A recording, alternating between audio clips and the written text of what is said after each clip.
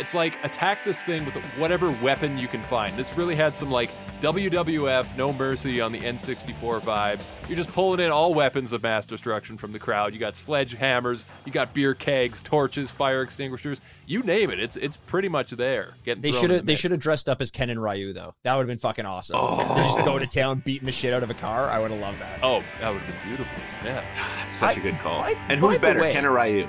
Oh, Ryu, 100%. Ken. I'm a Ken guy. What, are you an idiot? I'm are you dumb? I That's the stupidest thing I've ever heard. Chris on that one.